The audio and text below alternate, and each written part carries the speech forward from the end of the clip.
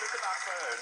I haven't said this yet to Graham because I was a bit embarrassed, but basically, my mum, like, really likes you, Graham, and, like, she used to love watching you play football, thinks you're a very elegant man, and my dad's getting on a bit as well, so, like, there is an opportunity possibly opening up sometime in the future. Because she said that what was great about you is that you were a real man. You look like the kind of guy that would make sweet, passionate love to her and then help her fix the Volvo. Nothing sweet and passionate about it. No. It's dark and it's brutal, and you know it is.